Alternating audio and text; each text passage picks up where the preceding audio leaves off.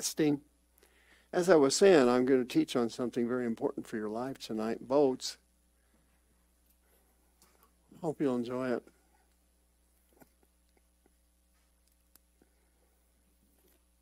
Okay.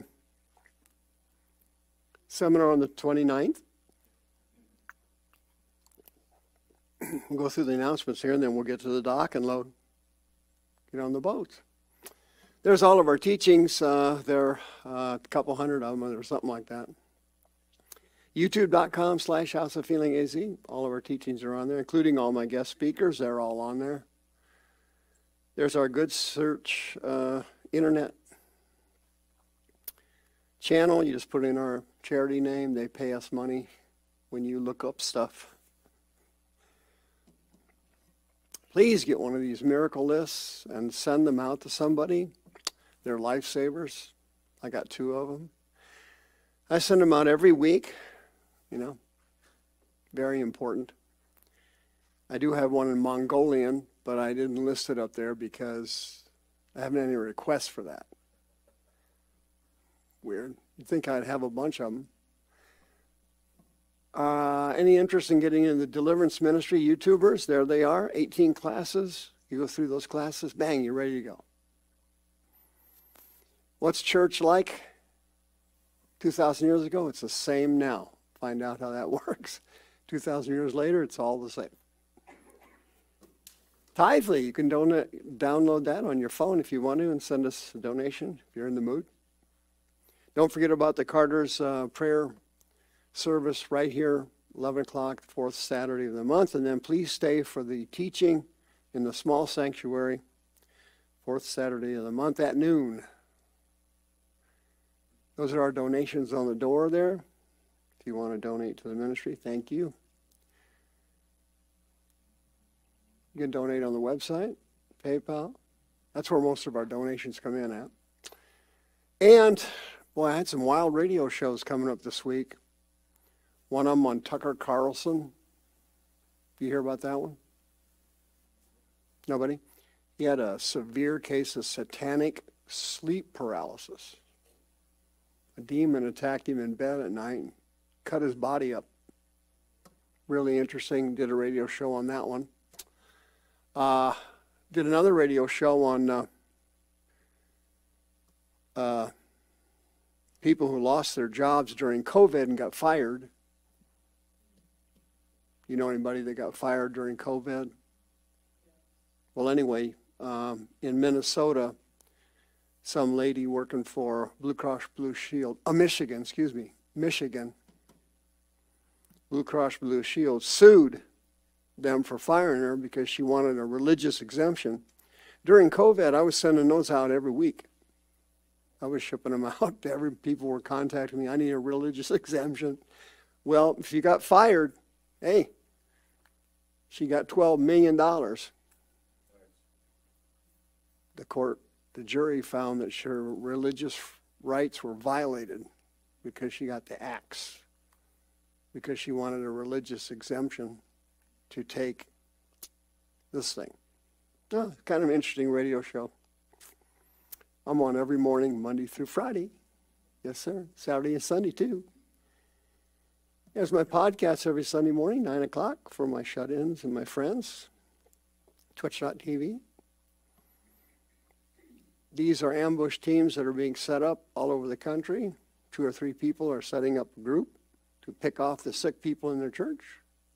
YouTubers, please do that. I'll help you with it. I'll even do a Zoom with you. Don't forget about Brother Rick on Wednesday nights. Stephanie's there. This service is crazy. I mean, it is fantastic. There was like 50-something people going through deliverance all at once last Wednesday. I mean, it was freaked out. Amazing number of people going through deliverance all at once. 6 o'clock Wednesday night. You can send me an email, mike@hardcorechristianity.com. We'll send you all the information. There are the 3 books I wrote, Satan, Healing, and Mental Illness in the bookstore. Lori's in there. And Tuesday nights, Julie, thank God, is teaching the The Root Cause and Cure of Mental Illness. That's the book I wrote.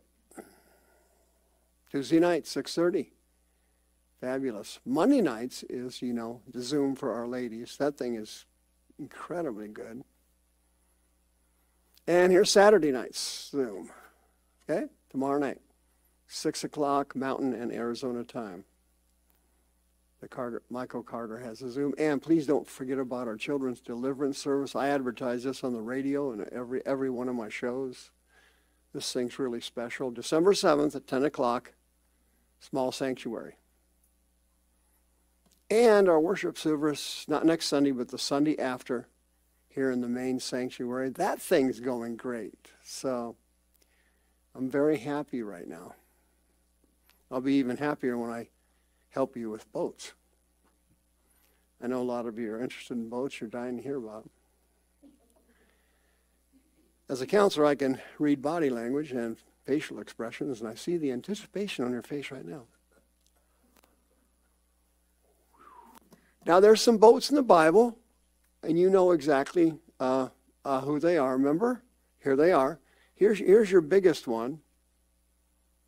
Boy, that one was huge. Noah's Ark, about half the size of the Titanic. This thing's big, huge. And I tell you what, that thing must have stunk to high heaven. Can you imagine the animal poop in that boat? God bless Noah. He must have been a tremendous man of God. I had a Noah experience years ago. I sure did. I went to see my relatives in Illinois, near Springfield. And one of my relatives, these are cousins. They don't have anything to do with me. But years ago, I go visit them once in a while. And this guy's a pig farmer. And he took me out to his farm, and I had never seen. I didn't know anything about pig farming. He said, oh, yeah, they're in this giant. So we went out there, this giant barn. It was aluminum. And he said, you might want to brace yourself. I said, what are you talking about? I said, well, the smell, can be difficult. I said, oh, come on. Who are you talking? You're talking to me, right? Yeah. Let's go in. Boom! I mean, to tell you, I almost projectiled vomited. It was the worst smell I've ever smelled in my life. By far. Pig poop. And I mean, rows of it. So, God bless Noah. I got a special place in my heart for Noah. He was a great man of God. Boy, that place stunk. Here it is. Moses had a little boat. Remember that? Oh, it was cute, wasn't it? Thank God for that. A little boat like that led to saving millions of Jews. Wow. As the Bible says, don't despise small beginnings. All right, we got a lot of backsliders here tonight. Jonah had a boat. He got tossed off of the boat.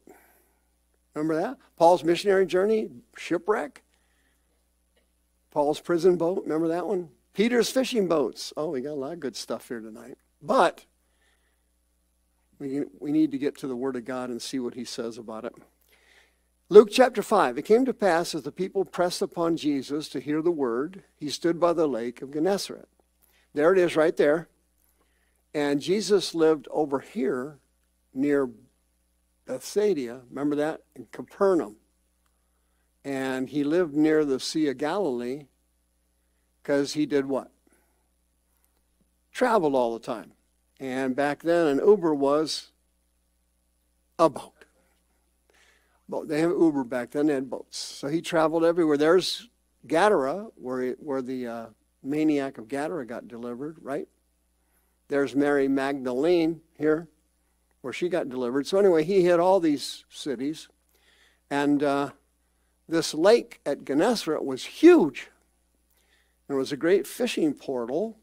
And Peter and James and John and Andrew They were all brothers, two pairs of brothers, and they were in the fishing business together. And they had money, and they were well off, upper middle class citizens. And Jesus approaches the lake, and he sees two ships sitting there, fishing ships. The fishermen were washing and cleaning their nets. He entered one of the ships, which was Simon's. And he asked him and prayed him that he would thrust out a little bit from the land. Why was he doing that? Megaphone, water carries your voice, right? So he pushes out from the land. Second, he wouldn't get trampled if he was in a boat. So he sat there and taught the people. Notice something interesting here. Jesus said he did not come to be served, but to serve. He asked him if he could use his boat. God asked Peter if he could use his boat. Okay, teaching us what? Yeah, you're supposed to be a humble person, aren't you? Yeah, okay. He sat and taught the people in the boat. Now, when he left speaking, he said to Simon, listen, launch out into the deep and let down your nets for a draught. Now, here he's teaching us something deeply spiritual. If you give something to God, you got to understand something. You cannot outgive God. That's not possible. Now, there's two ways to give something to God. You can give it selfishly, looking for a pat on the back, or you can give it out of a good heart, generously. And if you give it the latter way, guess what happens? Something good. Launch out over here, and Peter says, well, wait a minute. When you showed up here before you were teaching, we had already been out all night. They worked graveyard shift. And we didn't catch anything. We normally do, but we didn't catch anything. Oh, what a great spiritual lesson. You know something? Bad things come into your life for a reason, and they're always for something good. The Holy Ghost shut down the fishing business for a reason. What was that reason? Well, let's find out. Nevertheless, at your rhema word, I will let down the net. Oh, another spiritual truth. Boom, hits me right in the face. God tells you to do something that makes no sense. You don't understand it. But by faith, you do it anyway. Okay? It's not like a marriage. If God tells you to do something and you don't understand it, you can't figure it out, it seems weird, you adopt an attitude of, I don't care. I'm just going to obey. Why is that? People who obey get blessings. People who rebel, they get nothing. Rebellious people always come up on the short end of the stick. Emotionally, physically, mentally, financially. They always end up empty. Hey, if you say so, I'll do it. Anybody ever give you a rhema word? Ever heard that? What is a rhema word? Well, it's the logos is the complete concept of the Word of God, and the rhema word is a part of it. The smaller part of it. So the logos would be a subject you're studying, and the rhema word may be a little piece of it. So he gives them a rhema word and says, hey, let down your nets, even though it seems stupid and it doesn't make any sense. And when they did, they enclosed a great multitude of fish, so many fish that their nets broke. And then they started yelling to their partners in the other ship to come over and help them. And they couldn't because there was so many fish, it filled both boats to the point they were sinking. Why is that? God's showing you a simple spiritual truth. Hey, if you'll listen and obey, even if you don't understand, God's going to fill your boat. This is a teaching on boats. I see the boatish look on your face. Both ships loaded with fish. Why did he do that? Well, this is the purpose, one of the purposes of miracles. Miracles are designed to affect your conscience. When you see a miracle, it's supposed to touch you in here. It's supposed to affect your conscience. Well, it worked. Peter collapsed. Why? He knew he was in the presence of God Almighty. They were astonished at, and everybody was, at the agra, the haul of fish. Agra is where we get our English word agriculture. Thank you. They took in a haul they had never seen before. And that's typical for the Holy Ghost. That runs in his family. He likes to outdo everybody. And it's so easy for him to do it. Outdoing everybody collectively is like him falling off a log. It's that easy. Boom. I'll give you something you've never seen before. I'll do it if you'll obey. I'll do it if you do what I say, even if you don't understand why I said it. James and John, the sons of Zebedee, they were partners with Simon and Andrew. Jesus said, "Fear not. From now on you will catch men." Now we're getting an idea why all these fish filled these two boats. If these four guys were going to leave their families were going to need to be supported. And so all these fish were going to take care of their family. See, God knows your needs before you ask. He knows what you need before you ask him. Peter and James, they had no idea why all these fish loaded the boats. Well, there was a plan and a purpose, and that's what God has for your life. He's thought ahead for you. He looked down the road you aren't able to see. And he already made a provision for your needs. Fear not. From now on, you'll be fishing for men. When they brought their ships to land, they forsook all and followed him.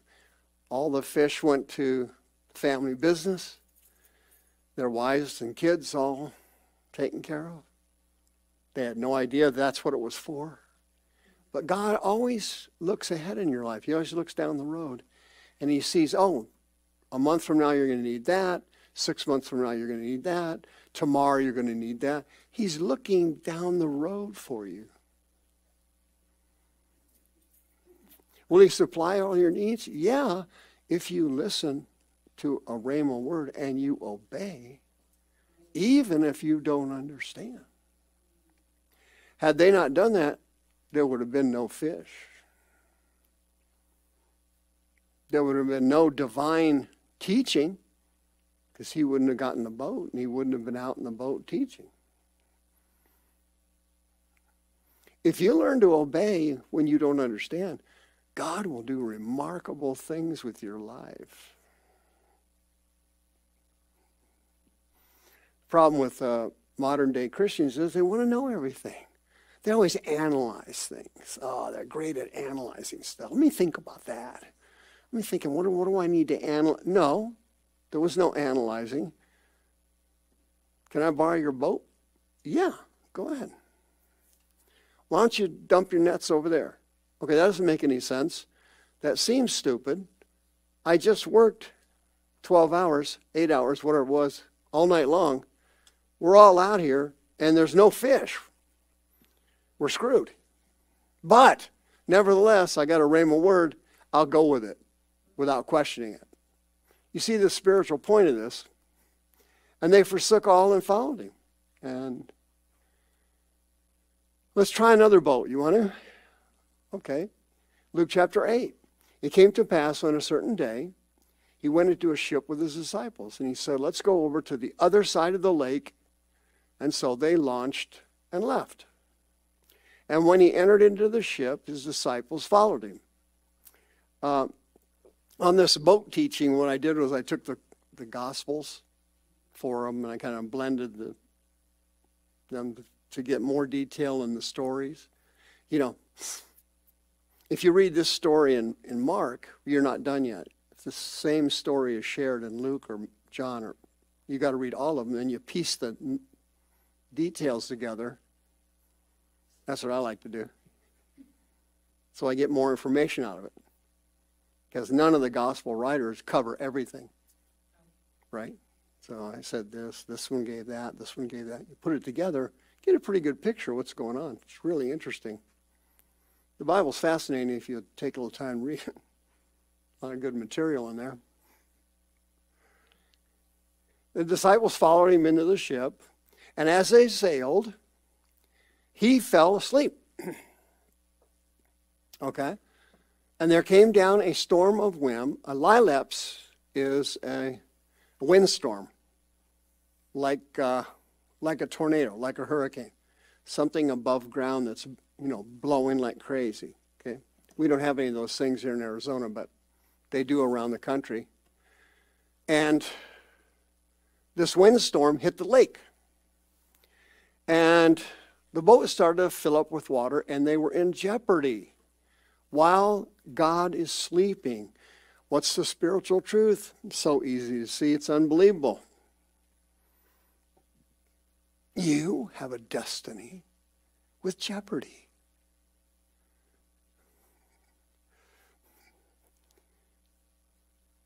Your blessings come in the form of problems. Oh. God is sleeping while you're having problems. Wow, that's not a very good God. I think I'll go with Buddha next time. No, there's a reason he does that. And in this story, we've also found out that the root cause of this windstorm, lilaps, was a tsunami. Seismos is a tsunami at the bottom of the sea. That's what was causing the waves to go crazy, and the waves were then driving the wind. Yeah? So this story was really interesting. When you put them together, you see that this is a tsunami. And he's sleeping. Okay. You see the truth of it, don't you? You're going to get a windstorm. Then you're going to get a tsunami. Not all the time, but sometimes. It's going to happen. And it's going to appear like God abandoned you. Okay? And these guys felt exactly what I just said. They felt abandoned. And they came to him and they woke him up. They said, listen, we're going to die. And so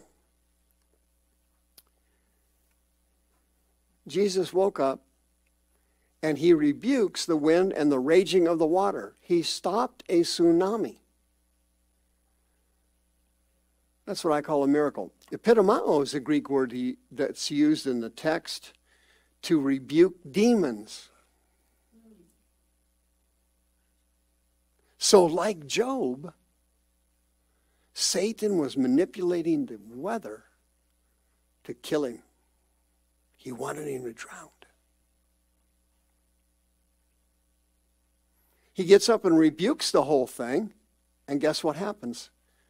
Boom, there's a calm. And then he says to you, you're going to get a windstorm in your life, and you're going to get a tsunami later in your life. And what are you supposed to do? Chill,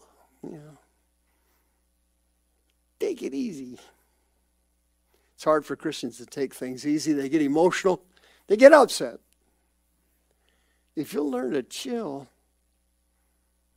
your miracle's right around the corner. It's on its way. See, before the wind hit and before the tsunami hit, God already knew about it.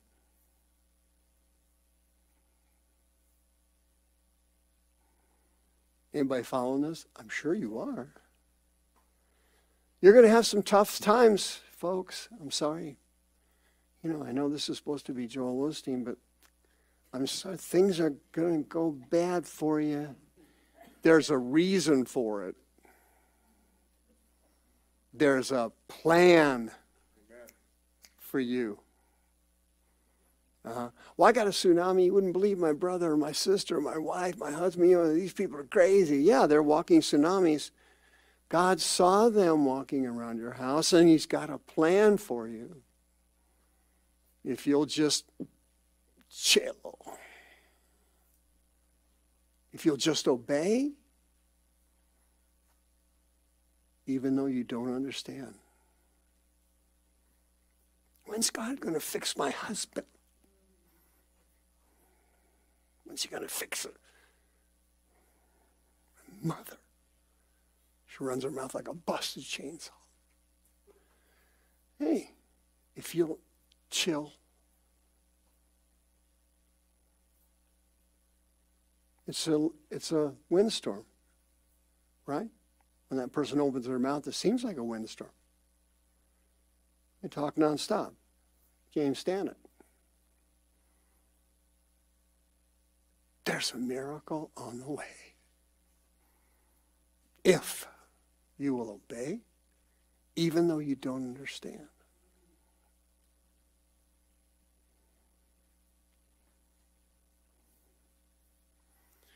What manner of person is this? Yeah, they were like shocked.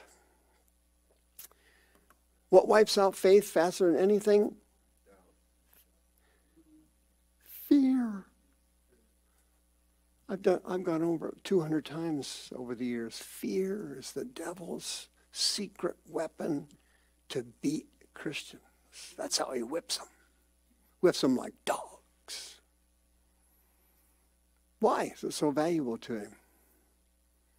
Well, he knows if you're afraid of something, your faith is gone.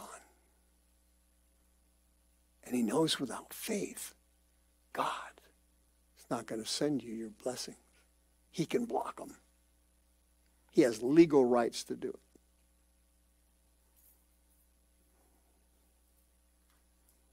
That's why it's so hard to get addicts healed. Why? They have chronic fears. Fears about their future, their health. Fear is Satan's bullwhip. He straps you to the whipping post and he beats you with fear.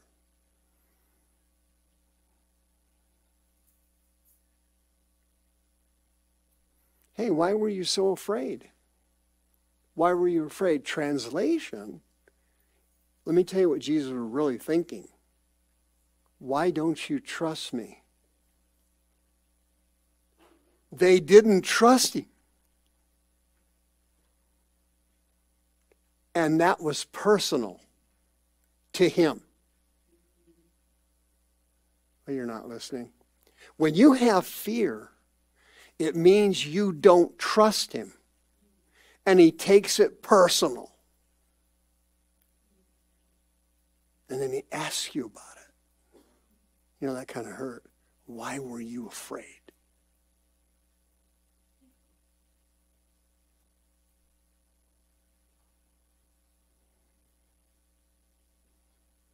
Why? He answered in the same question, didn't he? Oh my goodness. Oh, ye of little faith. Oh.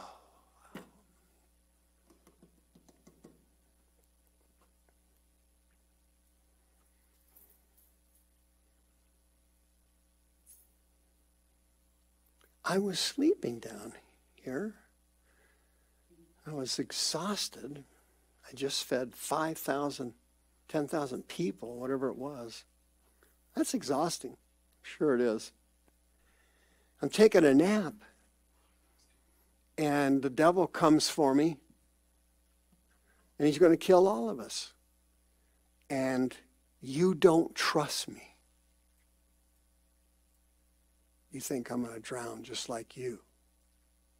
You don't believe in me. So he takes it personal, and then he asks you about it.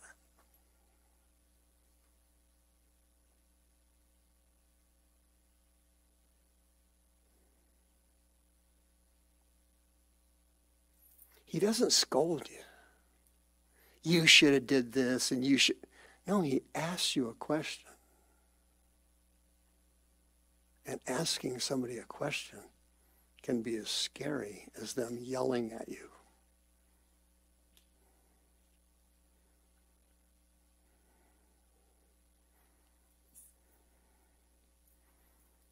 In a way, they're yelling at you without yelling at you. They just ask you a question. Oh, I don't believe.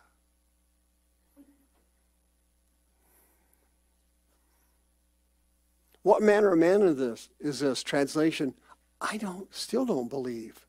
They should have already known what manner of man he was. Both boats were full of fish. You should already know what manner of man he is. You got saved from God only knows what in your life. The horror you've been saved from, half of you people should be dead already. You should never have to ask that question. But when you get scared, faith goes. And the blessings disappear. Let's go to another boat. He commands the winds and the water, and they obey him. Who is this guy? You should already know who he is.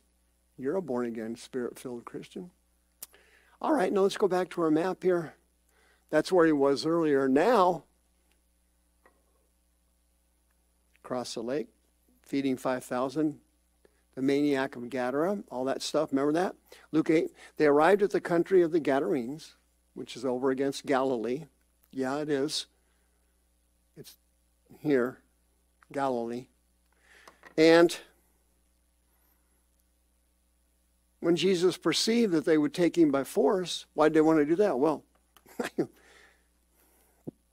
we just had an election. Nobody remember that? Well, last week we had this election, and two of the most insane human beings you've ever seen in your life were running for president of the United States. Unbelievable. I'm not getting into that, but I did get it on the radio. Oh, that was a nasty show. But if you can feed all of us and meet all of our needs, okay, we're going to go with you, not Caesar. Oh, no. No, he wouldn't have any of that. He had the bolt. So he left and went to do what he did often, which was at alone time with God, which I hope you're doing. You have your devotional period every day? Anybody? When his disciples came, the disciples went down to the sea. John 6. And Jesus told them to get into the ship and go on over. And he sent them away. He stayed there for prayer. Okay? You know, and that's one of the dangers of being in the ministry. It's really risky. It's caught me several times. You get so busy ministering for the Lord, that your devotional time kind of starts to sag. And then you keep ministering, but you're getting sicker. Does that make sense? No, probably doesn't. You're ministering like crazy, but you're getting sick as a dog. Well, Jesus wouldn't have any of that, so he always carved out time to get away from the 12 nincompoops and the rest of the people. See, what you got to do is get away from these people that are dragging you down. You need some alone time with God. Crazy family members, nutty spouses, goofy parents. They're all sick. But you got to love them. But you don't have to be with them all the time. You need some alone time. Come on. I feel like I'm at the Mormon church. Does anybody understand what I'm saying? So he sent them away. Sometimes you got to send people away. You know, you don't give them a good cuss. Get the H out of it. No, I said, just, I need some alone time. You don't have to be hurtful about it. Just scram. Because some people want to hang on to you like a barnacle. And that's fine for a while, but then you got to peel those suckers off there. I don't want to get into that. That's too anointed. They sends them away, which is what you should be doing. And he went up to a mountain to pray. And when evening was come, he was there all alone praying. Matthew 14. I'm flipping around here on the same stories. And they entered a ship. They went over to the sea toward Capernaum. On our map, the map's not up there right now, but they were down here at Gadara feeding the 5,000. Now they're going back up to where he lived in Capernaum. And it's dark now, and Jesus no-showed. See? He no-showed again. Oh, what's he trying to tell me? Let me think about it. I got it. You're going to have periods of time where in your life where it seems like you've been abandoned by God. Every Christian, 100% of them, has to go through it. Times you're going to feel like he left. He never showed up. Where's Jesus? Where's Jesus?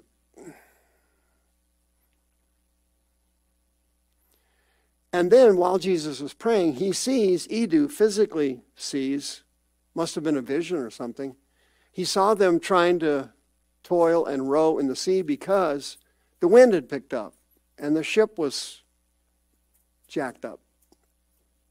And it was about the fourth watch. And Jesus came to them walking on the sea and would have passed them by. What does that mean? He was going so fast, he almost missed the boat. Why? He saw them toiling. The other group, they were in jeopardy. God saw you toiling. He saw you in jeopardy. And he's on his way, running to you. If you will just listen and obey without understanding everything, because God never tells you everything. In fact, he rarely does. Well, it was the fourth watch. Pretty late there. He's going so fast to help you, he would have passed them by.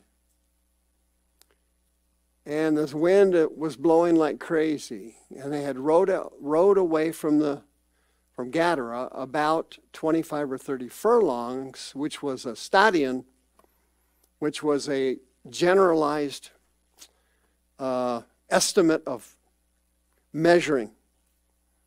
And it came from the Colosseum in Rome. So they said, well, stadion is where we get our English word stadium. And they said, well, a furlong would be size of the stadium. And then this furlong, and then you add the length of the stadium. So anyway, the point is it was, around 4 miles or so. They're out at sea there. They saw Jesus walking on the sea. He finally slows down. And then he starts walking toward the ship. And once again, he gets a little sting in his heart. He took it personal again. They're scared.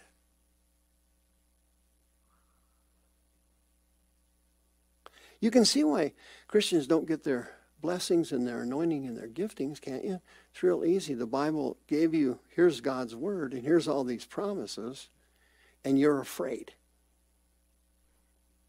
Look at them all. I don't believe that. I'm scared. And God asks you a question when something hurts him. He says, why are you scared? Now, there are two watches, right? Now, the Hebrews had a watch, which was broken up into 3 sections. So, hypothetically, this was the first watch, 6 in the morning till 10, from 10 till 2, from 2 in the afternoon to 6. And then there's a night watch and there's a day watch, right?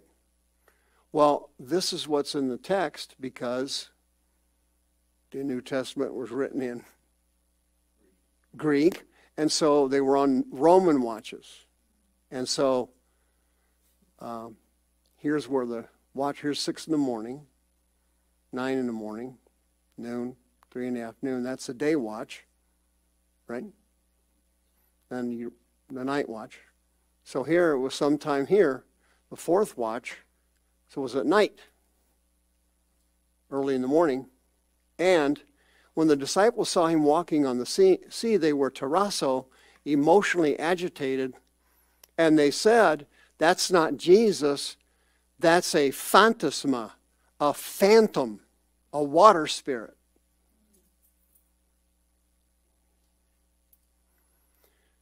You got all the promises. There they are. They're all right there in the Bible. And you're scared. And God's kind of hurt over it. And I guess you like Buddha instead of me, right? Because here's your promises, and you're scared.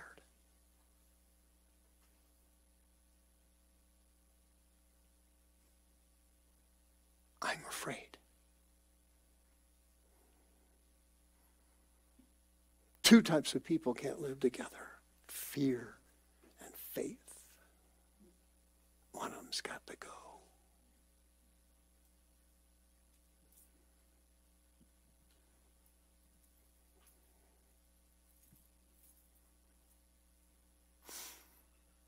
There's Jesus out there. It kind of looks like him, but he can't be walking on the water. What kind of a person is this?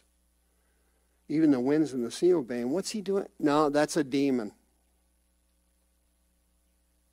Well, if you think Christ is a demon, that kind of hurts him. Doesn't it? I mean, unbelievable. Then they're so scared, their crowd's out yelling. I mean, that's a person that's really scared. You've seen those things on TikTok or Instagram when somebody, scares somebody. You ever seen those? They're supposed to be funny, but actually people are really scared. Well, that's what they are. They're petrified. They're yelling. That's what they do on TikTok. Somebody scares them. Ah! Well, this is TikTok. There's Instagram. They're yelling. Why? You don't trust me. Oh, not again. Yeah, again. Well, wait a minute. The boats were full of fish. The tsunami stopped. And you don't know who I am. Kind of hurt. Doesn't it?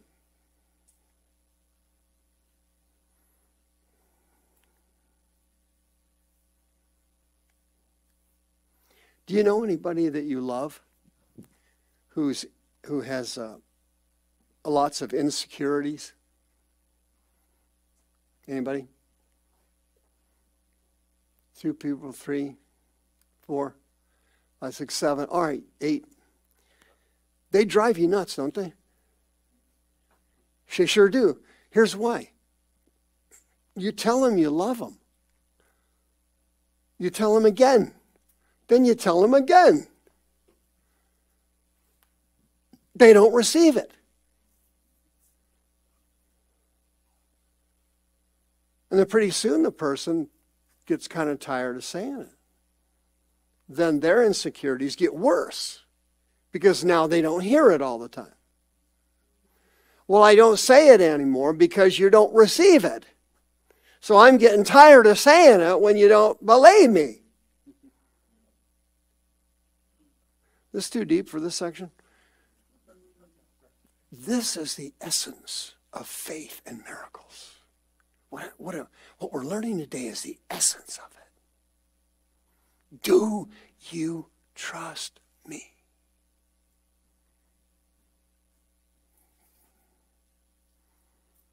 Am I a demon? Jesus is thinking. You think I'm a demon? That's what they said. They were yelling it. It's a phantom. It's a spirit. He heard them. He's not deaf. Hey, wait a minute. Hey. Once again, man, if you get a rhema word from God, if you can learn to chill, the miracles are right there. He was asleep in the boat during a tsunami. They were afraid because they didn't trust him. They were all going to drown.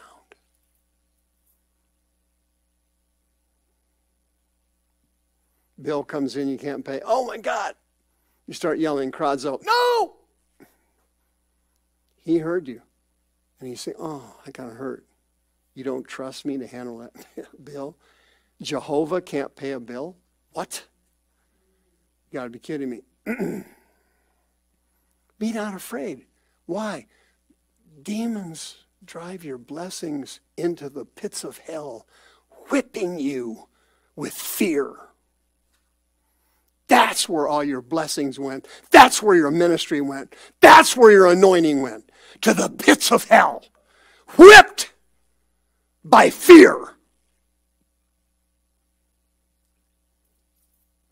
You lost everything because you were afraid. And you were afraid because you didn't trust him.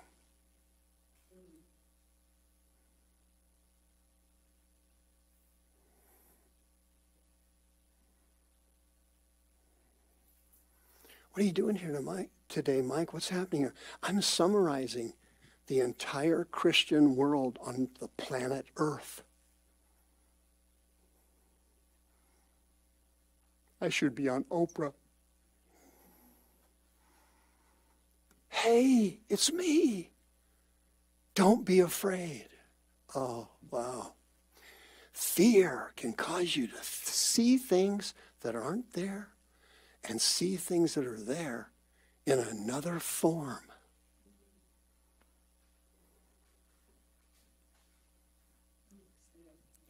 In my business in counseling, they call them hallucinations.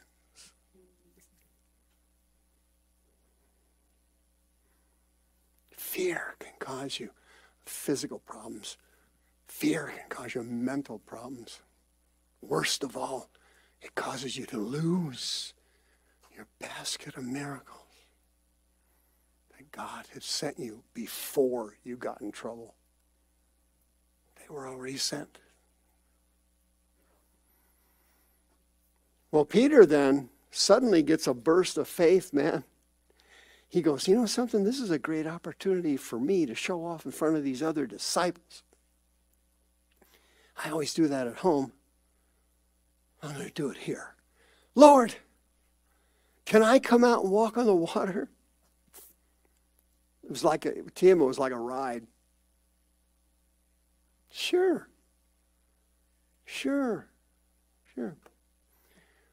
What's going on right now? Can't you see it? They're in the middle of a storm. They're not sitting on the shore quietly on a Saturday afternoon when it's 80 degrees out. No wind blowing. They're in the middle of a storm. And Peter wants to come out and walk and get out of the boat. The other 11 disciples are staring at him like he's out of his mind. They hunker down in the boat. Nobody makes a move. They're watching this idiot. And Jesus doesn't say, well, he says one word. Let's go. Come on out. In the middle of a storm. What? What's the purpose of this? There must be some method to his madness here. There is. Certainly is. Peter got out of the boat and he starts walking. And he starts heading to the Lord. That's what you did when you first got saved. Remember that? You got filled with the Holy Ghost. Remember that? Oh, that was a great day. And you were walking toward the Lord. Oop, and then you drifted off over here. Something scared you. Scared. I'm scared. And when Peter looked down and saw the wind, of course you can't see wind, but hallucinations allow you to see things that are not there. You can see things you can't normally see. Fear causes it. Fear causes you to develop paranoia. Fear causes you to develop a mental illness where you're afraid of things that can't really hurt you. Fear will cause you to develop a mental illness called a phobia, where you manufacture fears over something, someone, some incident in your mind.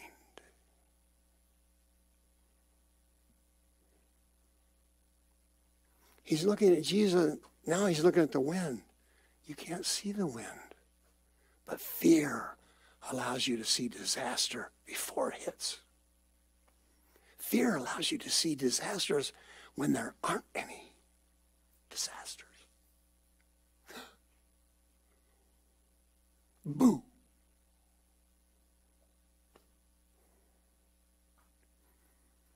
What happens to him? Of course, that's what happens to you. That's what happened to you. You start to sink. Why? You had a rhema word. You were afraid. Translation, I don't trust you.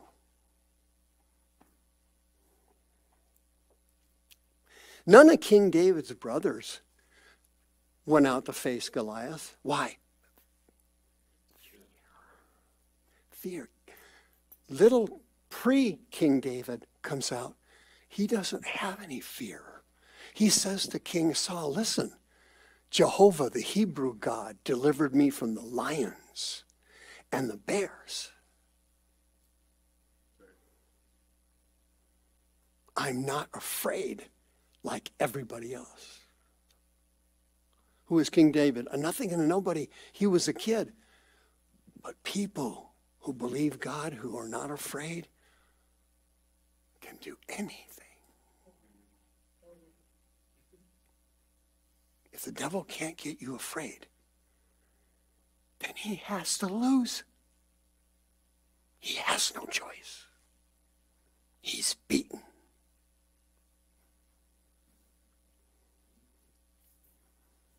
King David, hey, I need some stones. Give me 5 of those. There you go. Good, perfect. What do you need 5 stones for? Well, Goliath's got 4 brothers. I'm going to take out all 5 of them. 1 stone apiece.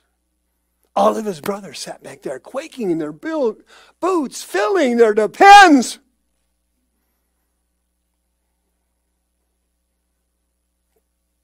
All of them had Parkinson's. Fear causes your body to react in ways you can't conceive nor believe. Fear causes you to pick up illnesses that aren't real.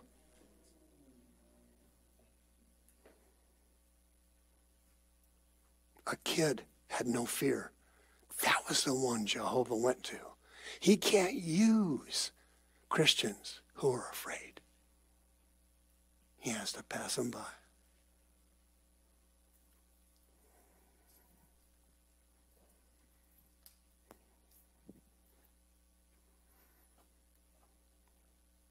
Lord, so-and-so, deliver me. From what? Death. I'm drowning. I'm going to drown. This is what he's thinking. took his eyes off the Lord. His mind took over, fueled by fear. I'm going to die. I'm dead. They were in the boat. Lord, wake up. We're all going to die. See, fear causes you to say stupid things that aren't real. Fear causes you to get divorced. Fear causes you to go broke.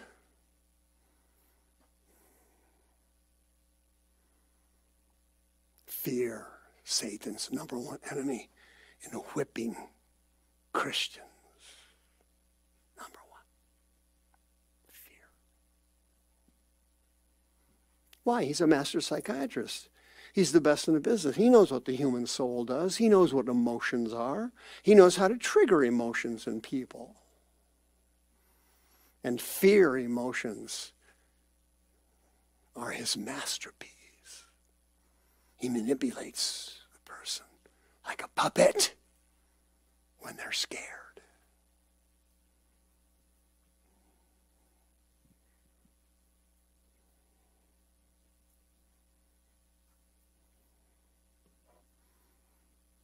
Lord, save me. What are you doing? I'm saving you. He reaches over,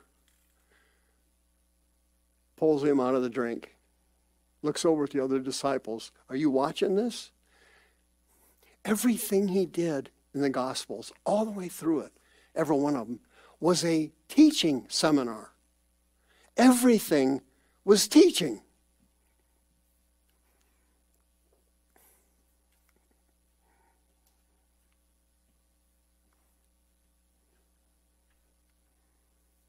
That's what I wanted to do years ago. I told the Lord when I first turned my life over to God, I said, hey, this Bible thing is fascinating.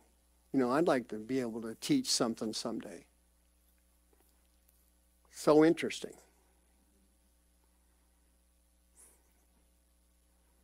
I want to learn. I'll put in the study time. And I'm not afraid. But I had a lot of things going for me. I mean, killing it, face, it's deadly. But what was the question? Oh gosh, I wish God would stop asking me questions. Those questions really bother me. What really makes me mad, he never yells at me. I wish he would. At least I know where he stands. Where's your faith? Translation, why don't you trust me?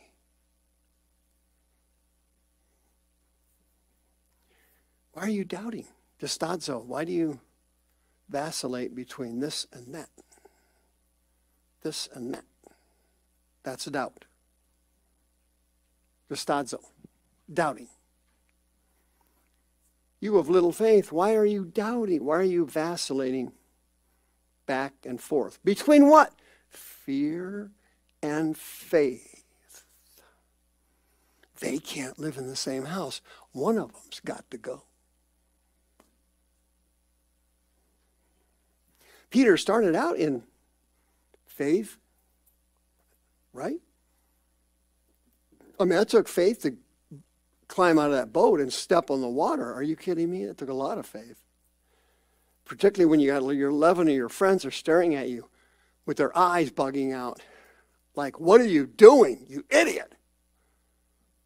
None of them got out. Listen to me carefully. If you're going to exercise your faith, you are going to be one of one. Nobody's going to support you. Nobody's going to care whether you do it or not. You have to decide to do it on your own.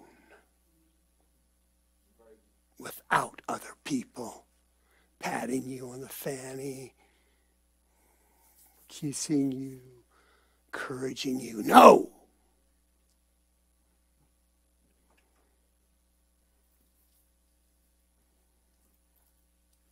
Sometimes you're going to be alone. It's going to happen. It happens to all of us. Where's your faith? Why are you doubting? You're vacillating back and forth. Then they brought him into the ship. And then, unbelievable, This is one of the biggest miracles in the Bible. This is Red Sea stuff. Teleportation. How does that work? I don't know. I'm not sure. Not an expert in teleportation, but how did that teleportation happen? Well, they were worshiping him. Now they're finally getting on board. Okay? The boat filled with fishes didn't do it. The tsunami didn't work. The storm didn't make it. This one, now they're starting to climb on board. See what God's doing to you? He's giving you jeopardy. He's giving you challenges. He's leaving there for a minute so you think he left you. He's leaving you deliberately because you're thinking, he abandoned me? What happened? What's going on? See that? And then he comes through and gives you another chance to learn. He's taking these guys through a learning curve. Why? The day of Pentecost is coming. I need to save Brother Mike at the Deliverance Center 2,000 years from now. He's training these guys on the boat to save you. Praise God. Divine providence. God can't explain it. They were worshiping and the boat suddenly teleports to the dock. How does that work? Well, it works, I don't know, but it has happened before. Here in Luke 24, on the Emmaus Road, remember that? He's sitting there having lunch with him and poof, he's gone. Where'd he go? Well, he teleported somewhere.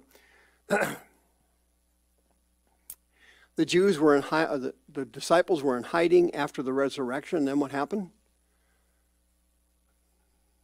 Boom. Suddenly he's standing there. Strange. What was he doing?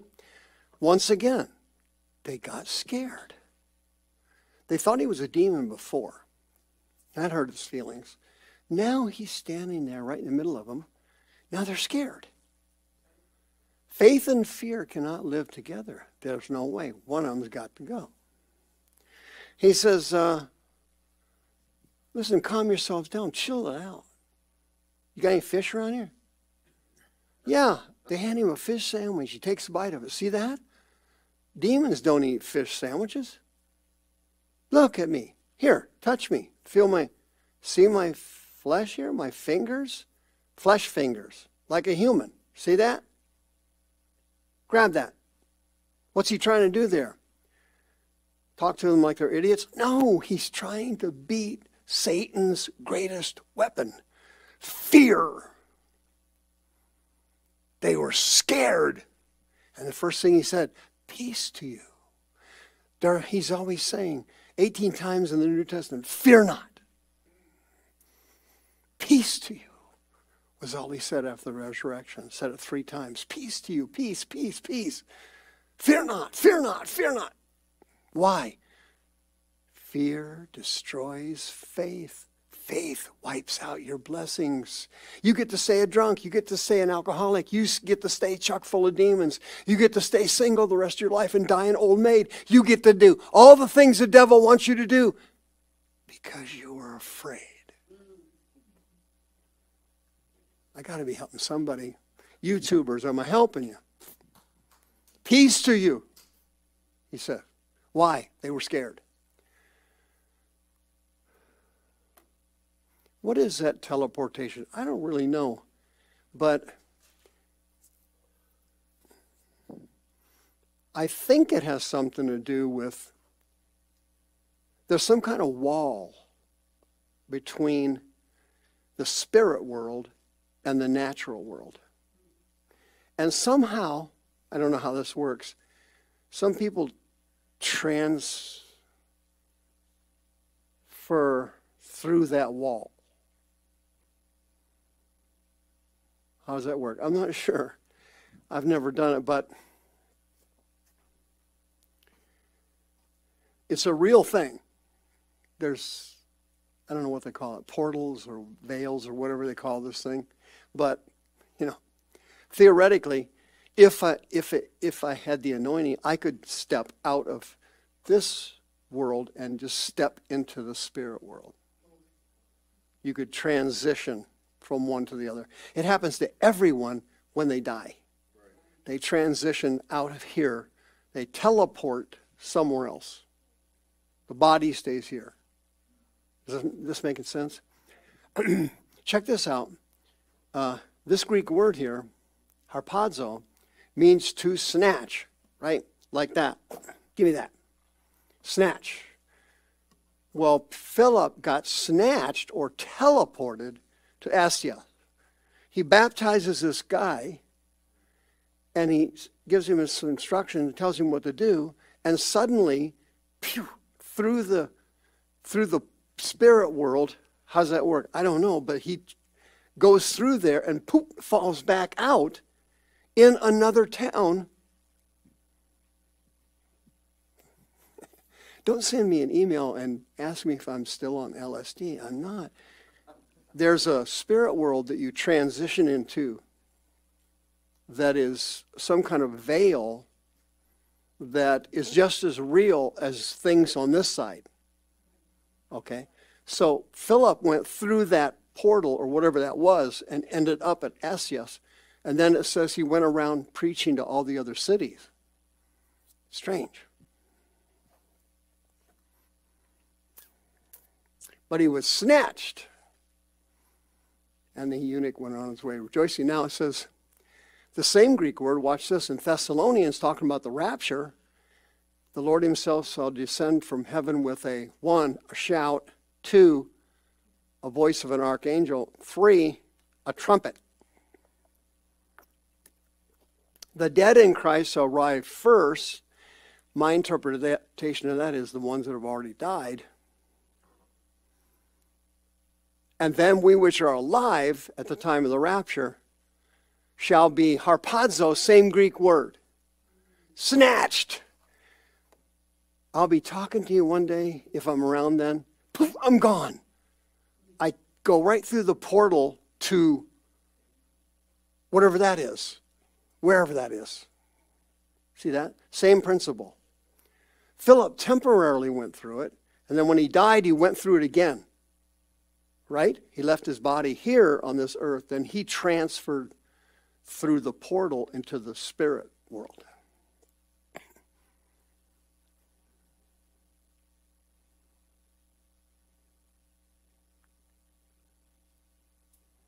Rapture. Well, who else has done that? Well, John Lake mentioned it in one of his books. Remember that? Watchman Nee mentioned it. Remember that? He gets out of prison. He just gets out of walks out of his cell. He's walking down the hallway to the front entrance, and nobody sees him. The sucker walks right out of the prison. Nobody saw him. How's that work? I don't know, but there's a wall or a portal or something here that I can't see, that if you go through it, no one sees you. In the same way, I'm on this side of the portal. I can't see demons or angels listening to my wonderful teaching on boats. See, I know they're all here wanting to learn. They're all eager. I can't see them, but they can see me. And there he goes. Walked right out the... No, not one person saw him. No, walked right by the guards. Nobody saw him.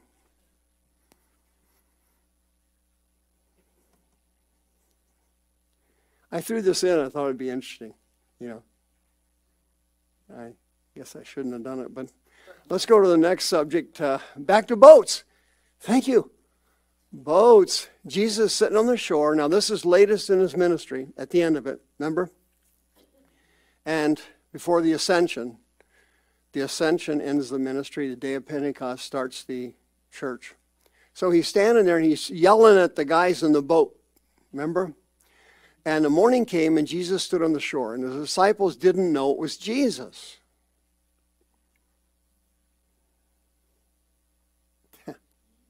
That should have landed. You know, in addition to fear, anxiety, depression, loneliness, can cause you not to see the blessings of God in your life. It's like they disappear. I get 2 to 3 calls a week from people who have clinical depression. They say the same thing to me. I feel like dying. I don't think anybody cares about me. I don't, where's God? See, they can't see anything. There's this cloud of depression.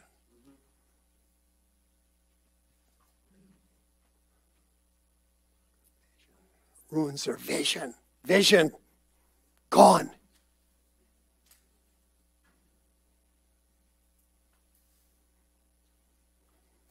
Depression causes you not to see someone's love for you. How many calls have I had over the year? I don't know. Mike, I'm suicidal. And first thing I say to him, you're a very loved person. That's the first thing out of my mouth. I had one this week. Depression causes you not to see things God wants you to see.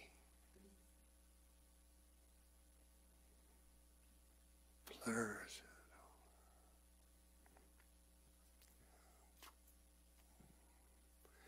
They looking right at him.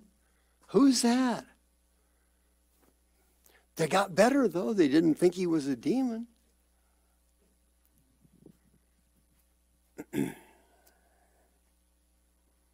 Jesus said, children, have you any meat? Nope, we don't have anything. No, they're yelling from the boat. What's going on here? Another setup. This is a spiritual adventure. More training, right? Jesus said, hey, throw your nets on the right side of the ship, not the left side, the right side. Do the right thing.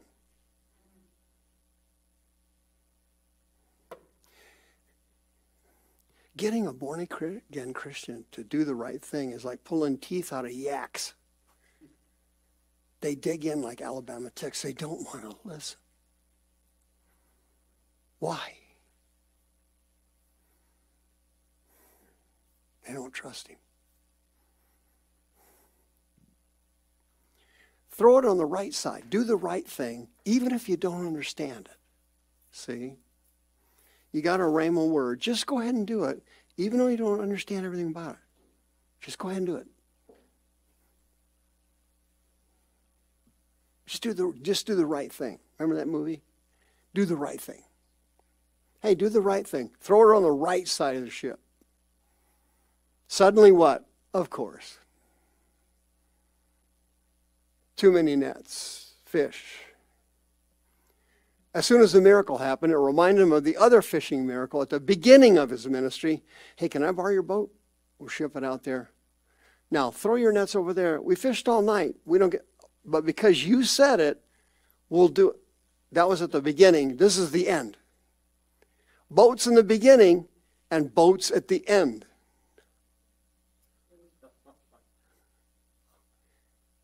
You folks don't appreciate the level of intelligence you're facing right now. I make Elon Musk look like he's got autism. The boat starts at the beginning. Get on. It'll carry you all the way to the end.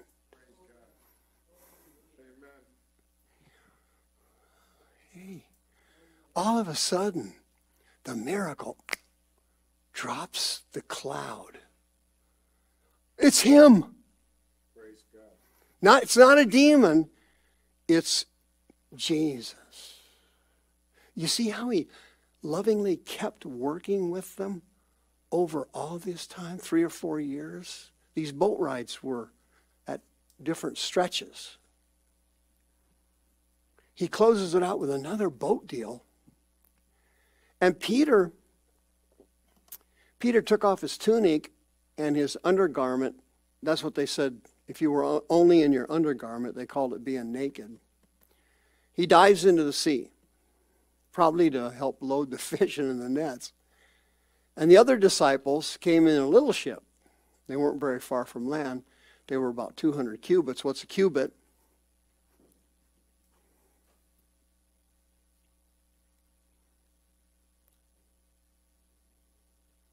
How many cubits do you have?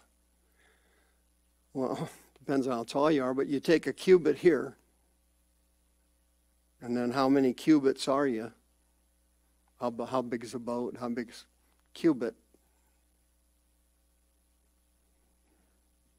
Yeah. About 100 yards or so, something like that. They're dragging the net with the fishes. Now, catch this one. As soon as they came to land, they saw a fire of coal. Training, teaching, hey, you do your job, and I'll do my job. Oh, wow. God doesn't want you doing his job. He wants you to do your job. He'll do his job. What is his job doing? Miraculously providing your needs. They get to shore and they can't believe it. What are you doing here? The fire's already going. The meal's already cooked. God's got your meal waiting for you. You just keep working on the fish and the nets. You just come to shore to get it. Praise God. Christianity's not a cakewalk where they stop the music and number 2, I'm on 2, I get a cake. No. You got to use your faith and beat the fear out of yourself.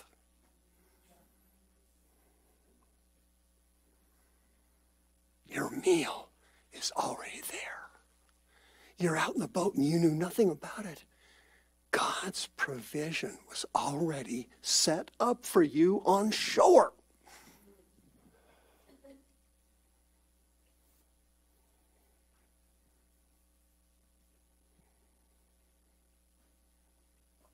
The fish and the bread were there.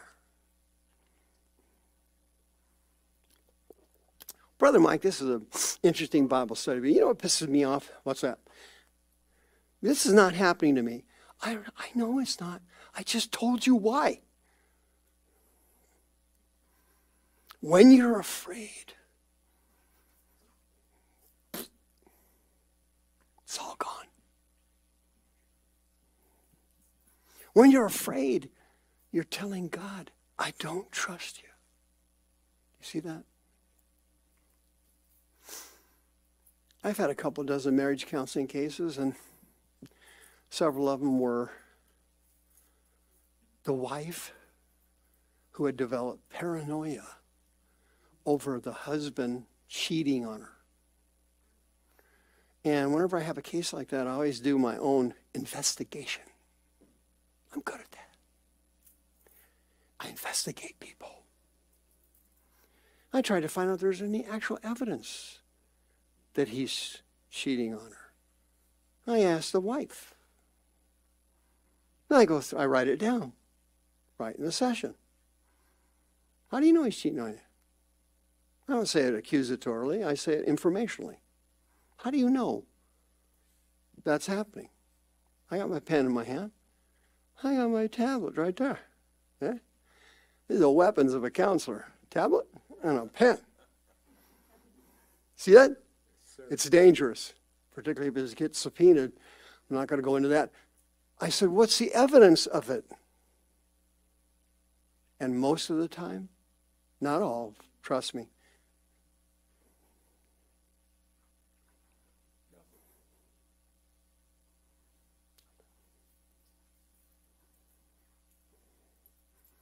I knew what it was.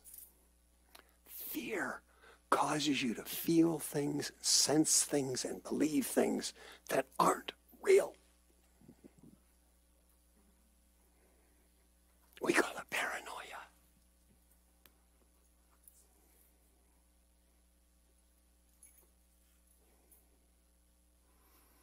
One guy came in and he said, I think I'm going to get fired. I pulled up my weapons. Tablet. Pen. Hey. How do you know you're going to get fired? I wait with bated breath to write. Somebody else had gotten hired and got a promotion. Okay, and he hadn't got one. The other guy got hired after him. So the demons told him, hey,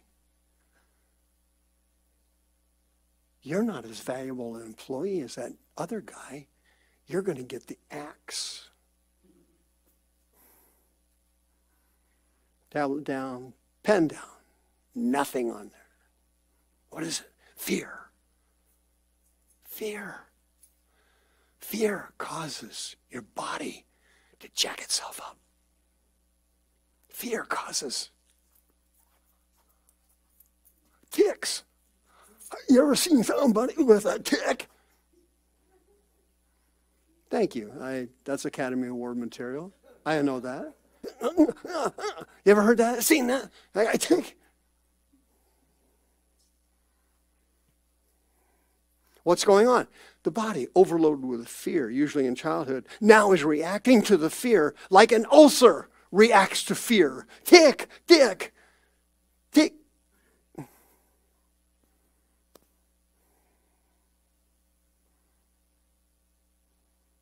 Abnormal sweating, weird body smells, body odors. What's it caused? Fear causes your body to jack itself up. Why is it doing that? Oh, ye of little faith. Why are you scared?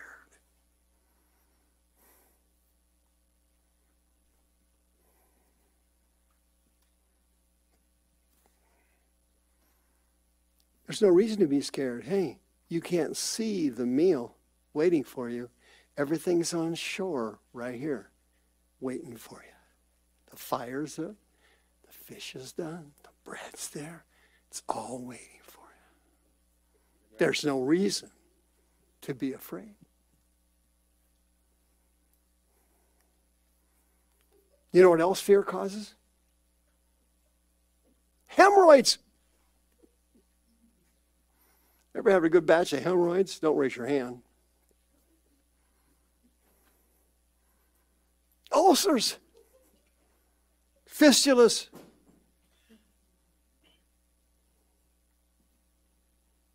Tumors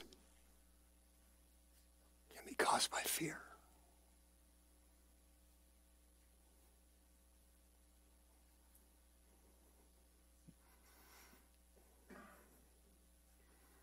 I told you this anointed story before, but I had a hemorrhoid one time in my life, and this thing was bad. Oh, it was tough. I couldn't sit anymore. And that's tough when you got a desk job. I was, man, I got to go to the doctor. So at that time, I had Humana insurance. Yeah, I mean, this thing was big. And so I waddled into the doctor's office. Yeah, I got a hemorrhoid. This doctor comes out, young guy, looked like something out of Men in Black. You ever seen that movie? The guy scared me more than the hemorrhoid. He says, he goes, I'm so glad to see you. You're glad to see it. Now I want to bolt. Okay, but I can't run fast and get out of there. Oh, just lay down here and take your pants off. Oh, great. This is getting better by the minute. This was like 30 years ago this happened to me, 35 years ago, something. He goes, it's so nice to have somebody to come in to actually treat, he says. He's talking to me while I'm laying there, with pants off. He goes, usually I have to talk to people all day. I get so tired of it. I thought, well, wait a minute, that kind of clicks. Yeah, I talk to people all day long in my profession, more than he does. Yeah, and it gets exhausting. He goes over to this little tray area here, pulls out a drawer, pulls this thing out, takes this paper off, this needle, pulls it out, and it's a needle like, are you kidding me? Like Dracula or something. This thing is big. It looked like it was like 2 inches, 2.5 inches, huge. It's on a syringe. He pulls the syringe back. There's nothing in the syringe. He sticks this needle in my hemorrhoid.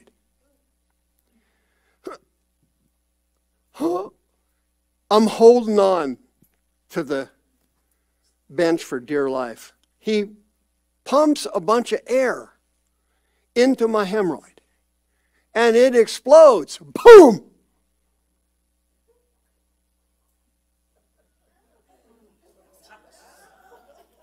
I mean, I thought I was going to get some medication or something. Can't I have something to... Walgreens? Where's the pills? Oh, no. We're going to get a nice needle in the fanny, you idiot. Plus, you're going to pay for this. He grabs a tissue or towel or something about it, mops my fanny up.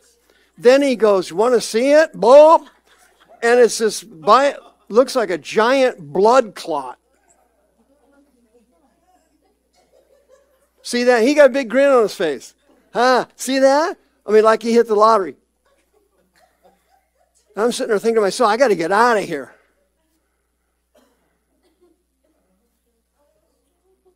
Never had another hemorrhoid again. 30 years later, I am hemorrhoid free. That's right. That's right. See, when you walk in faith, you don't get hemorrhoids. Friend, what I'm trying to say to you is everything looks like poop right now, but your dinner, your buffet, God has it prepared for you. It's on the shore, just out of your vision. It's close, you just can't see it. It's right there.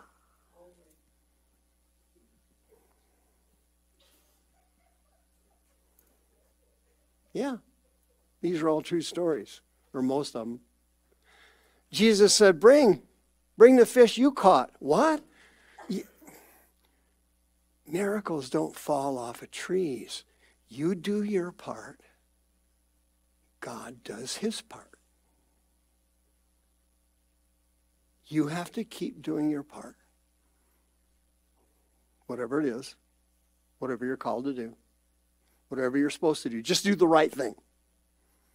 And God spreads out the dinner for you when you don't even know it's there.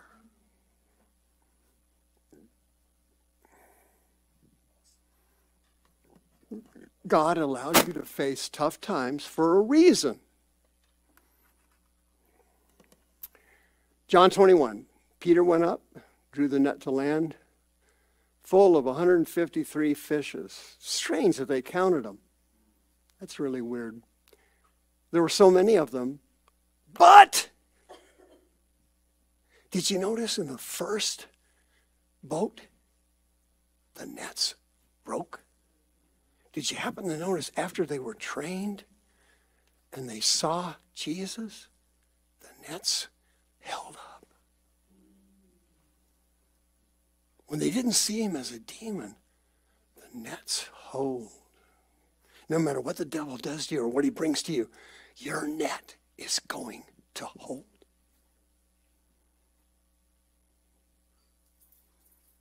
It might break in the beginning. That's okay. You're in training now. But a day will come when your nets don't break.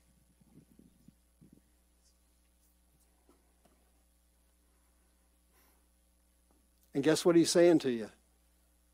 Come and dine. Remember that song? Anybody used to sing worship songs out of hymnals? Anybody ever heard of a hymnal? No? Okay, well anyway, years ago in churches, they used to have what they called hymnals, and it was filled with a bunch of songs. And most of them were old songs, like 1900s, 1950s, stuff like that. Well, that was one of them. Come and dine, the master calleth, come and dine. You can dine with nobody? Okay. Well, anyway, there was a song like that, and that's where they got it, out of this verse, 21:12. Disciples asked him, None of them said, "Who are you?" Why? Now they knew. Now they knew. Why? Because you've got to go through this. It's not easy. It's not easy. You used to think it was a demon. Now you know it's the Lord. But that's way down here, not in the beginning. Everybody, every one of us, has to go through this training period to be used by God. Every person. Nobody gets out of it.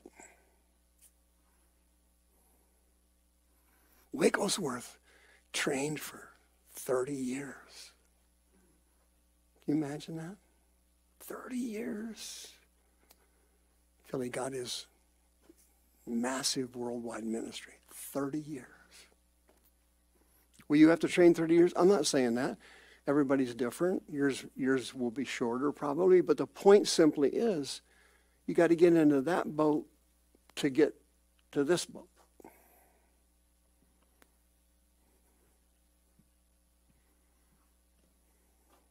They knew it was the Lord in the end. He took the bread and he gave them the fish. All right, let's close with this. Do any of you lack wisdom? Don't raise your hand. You can ask God directly. You don't need me or a priest or anything like that. You can go right into the throne of grace to obtain mercy and find grace to help in time of need. Hebrews 4, you go right in. Am I right? You go right in on your own. You don't need me. You don't need anybody. God gives liberally. Well, he sure does. That boat was so full of fish it was sinking. So was that one. Those nets were breaking. Now the boat's full of fish. But because you endured, you listened, you repented, you learned, you were patient, now your nets don't break anymore. No matter what the devil throws at you, your nets hold up. You don't relapse. You don't get drunk again. You don't go back to porn. None of it. Your net's held. Now you got him. God gives liberally. Liberally. He doesn't say negative things to you because you ask for it. He wants you to ask for it. It shall be given. Period. That's what it says. It shall be given. Rhema word. But, oh gosh, doggone it. I hate it when there's a but. Particularly when I have a hemorrhoid. That's a rough one. But, whenever there's a but in the text, that's a Greek. In the Greek, it's a conjunction. Obviously, it's like English. It ties this part of the verse to that part. Conjunction. But. What is but? Allah. Well, I thought that was a false god. No, in Greek, Allah is but. This goes with that. But. Ooh. Let him ask in faith without wavering. Diakrino, going from this to that, to this, to that, to this, to that. Is it this? Is it that? Is it this? Is it that? Is this? What?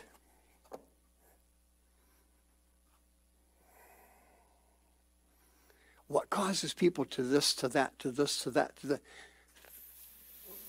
Fear. Why? I'm apprehensive about picking the right one. I'm scared. Doubt causes fear.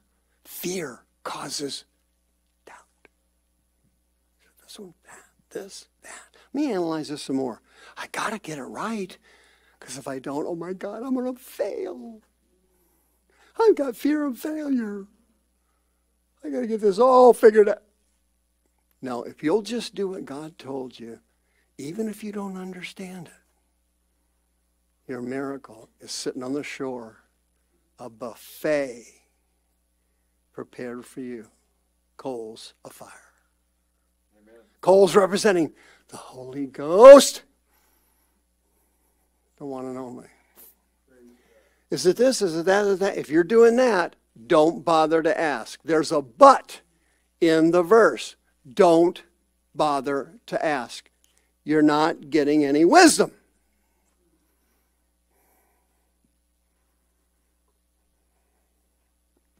But if you ask in faith, you get it. For he that wavers is like a wave in the sea. My God, that's a water spirit. That isn't Christ. Why? Can I come out with you? The waves. He starts sinking. He that what is like a wave in the sea. Like you're not in the boat, you're in the sea. Ow. What happens when you get in the sea during a storm? You drowned. Driven with wind, tossed around. What does that mean? You can't get it right. You thought it was this, you thought it was that. You've analyzed it and you figured it out, and it's not working. I hear that constantly, over and over. Hey, Brother Mike, these things have improved in my life. Boop, boop, boop, boop, boop, boop. But that's still there, and that's still there. I don't know when I'm going to get rid of it. When am I going to get rid of it? What is that? That's the sound of them being whipped by the devil. Oh, you got that done, did you? Whack. You're not going to get that. Why? I am afraid. I don't trust him. I'm wavering like a wave in the sea. I'm sick. And I don't know what to do. Yes, you do. You're going to repent of it. Who needs wisdom here tonight? Just raise your hand there. Oh, look at that. What a big crowd. Big crowd. That's encouraging. All right, let's pray.